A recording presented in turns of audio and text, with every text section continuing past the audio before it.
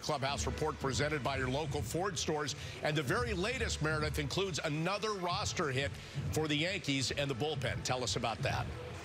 Bob, it's pretty wild. The Yankees continue to win, but yet again, they are hit with an injury. Aroldis Chapman was placed on the injured list with left elbow inflammation. He's been feeling it for about a week and a half, and they finally decided it was at the point where they needed to get it checked out. The imaging came back pretty favorable. They believe he'll be shut down for about 5 to 7 days, and then they will reevaluate. When I spoke to pitching coach Matt Blake, he told me it was really on the extension that Chapman was feeling it, and it looked the last couple of times out where he just did not look right on the mound. So the Yankees are hoping that it's more of a pause and he'll be back relatively shortly instead of a long-term thing for Chapman. Though he's on the IL, they are pretty encouraged by what they saw from the imaging. So you saw Nick Nelson is back and an option out of that pen. And Flash, you mentioned the fact that they're going to be a little limited this afternoon. They likely will be without Chad Green, Zach Britton, maybe even Lucas Litke and Jonathan Loaizaga, who is expected to take over closing responsibilities with Chapman now on the injured list. But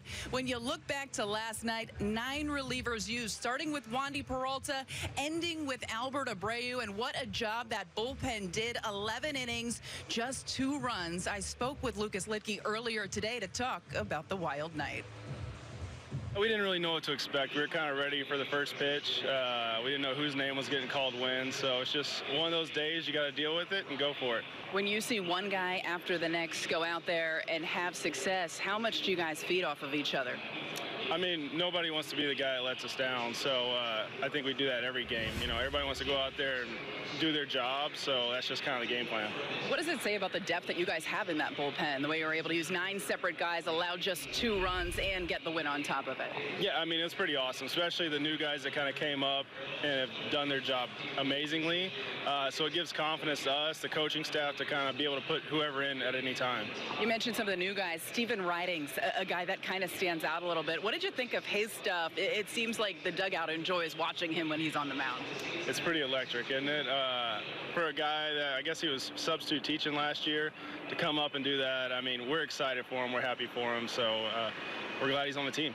After the game, what's the chatter like among you guys as you're celebrating the win, thinking about everything that transpired throughout the course of that game?